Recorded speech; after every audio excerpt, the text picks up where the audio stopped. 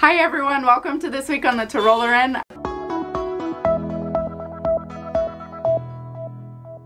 I'm Julie and Emmanuel and I are down here under our porch, and this is kind of next to our basement and on the front side of the house under the wraparound porch.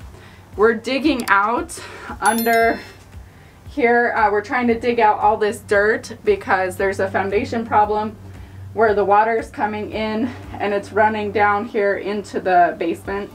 So we're trying to get that corrected. So Emmanuel and I were talking about how this issue happened, and probably what happened was that the house originally here was built, the basement was built here. It probably wasn't a full walk-in basement on this side. And so at some point they dug it down and made it a full basement, but they didn't make a good place for the water to drain over here. So the water's been coming down and into our basement. So we're trying to get this corrected so we can get the sump pump out. And in order to do that, we have to dig out all the dirt that's behind me, and we're going to put in a French drain so that the water can come down and around the hill and around the house. All right, enjoy.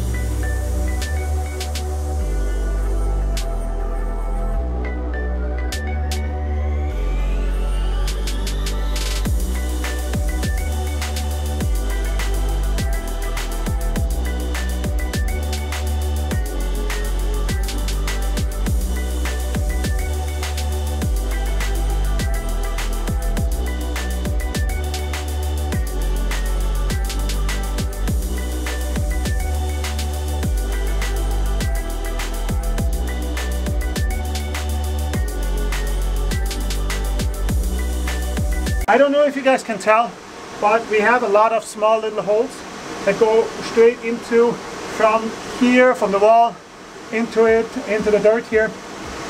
And basically what they are is cicada holes. They basically dig in the dirt for years, and then after a few years, in usually 5 to 10 years, depends on what type of cicada it is, they all come out at once.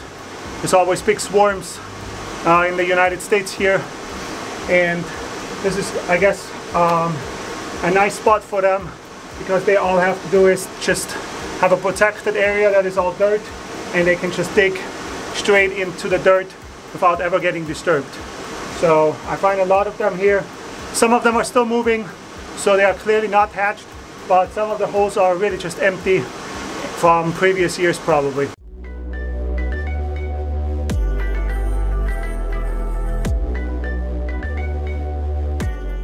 I kind of feel like Colin first, who's digging. I don't know if you guys are following Colin, but he's digging a tunnel underneath his house to a bunker that he built years ago, and I kind of feel like that, very enclosed space, just digging straight over to a wall. So kind of feels exactly like that, and kind of probably looks like that on the video too.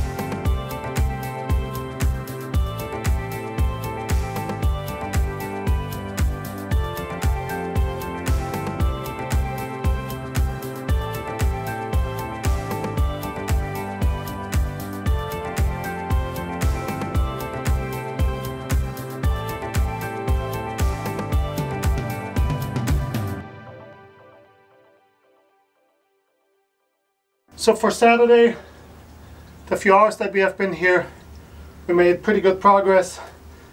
We started all the way at the end of the wall. Up until here, it was just about 3 foot deep that we dug, and the rest, you can tell, is 5 feet that we dug already. And we have about another 4 feet to dig. So maybe we'll get that done tomorrow. So we are about 2/3 of the way to the back. So maybe we can finish this week. But unfortunately, the project itself won't be done. We still have to dig another 2 feet further down when I measured inside, I basically had on the areas where the water is penetrating, I had 5.25 block of depth, and right now here I have 1, 2, 3, 4, and the next block is just sticking out. So I have to go at least a whole block and 1/4 down to make sure that we are at the level where the water is penetrating, or at least the bottom of that level. And then from there we have to go at least a foot, probably even 2 feet down, because we obviously have to lay the pipe in. I don't want to just lay it at the height where the water is penetrating. I want to lay it lower, and then we have to slope it all the way around the house. We want to do that because in the future maybe we will potentially want to use this entire space as like a garden shed where we can store our tools, maybe a lawnmower and stuff underneath here, the porch area. So eventually we'll dig out this entire area. Obviously that's not for today, but if we do that, we obviously will want to pour a concrete pad over the French drain area. So therefore we want to be low enough so that we can do that, and therefore we have to dig from the area where the water is penetrating another foot or so down, so that we are at the same level as the door when the floor is put on top.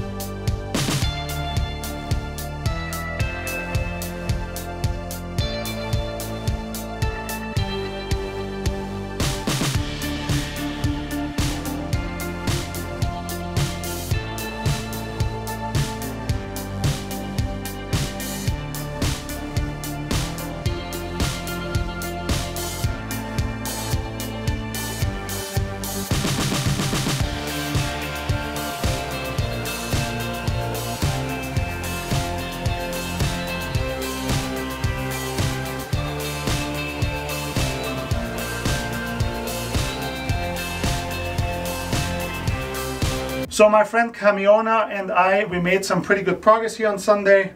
We were able to go all the way here, back to the brick wall where the house turns.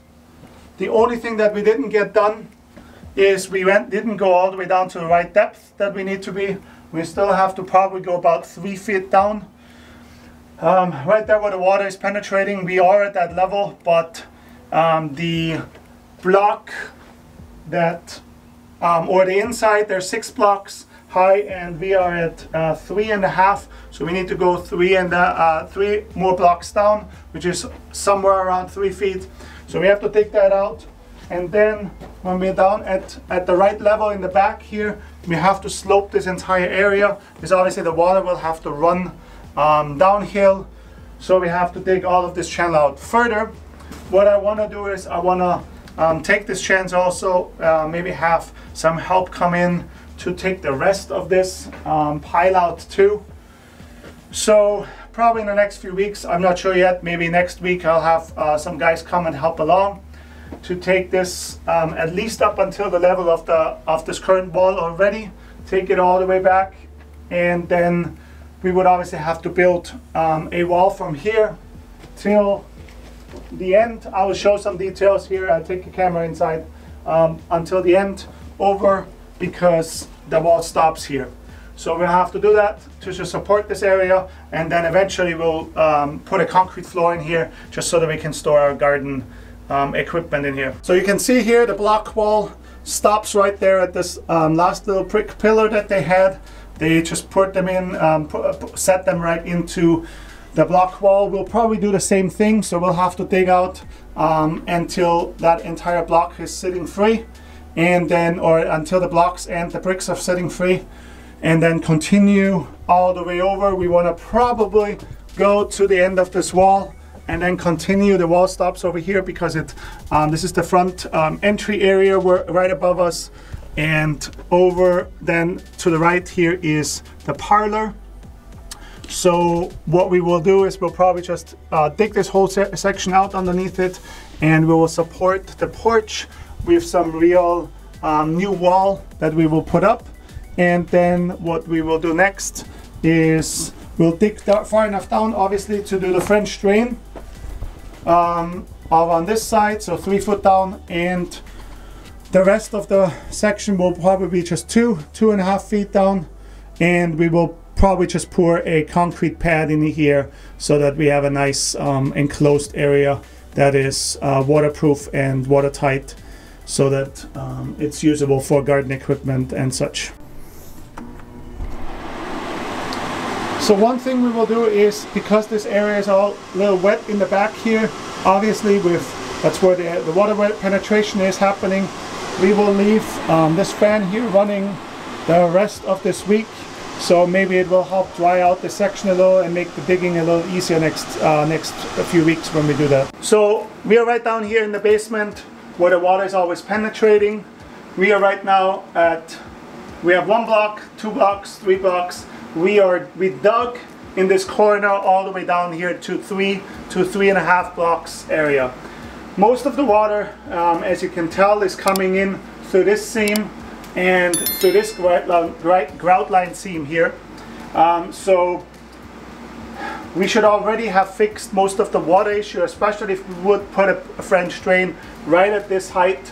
But I want to be able to dig all the way down to the floor and put the French drain in there, because if we don't do that, then in the future, as water still continues to come in at that level, it might come in a little lower, and then we still get water issues further down. So we want to obviously waterproof that entire wall from up here, of course, down to where we need to, and start the French drain right in this corner. And then obviously we have to slope it all the way around the house, and so therefore we have to still dig. If we're right here, we still have to dig these 2 feet plus a foot for the French drain to install it.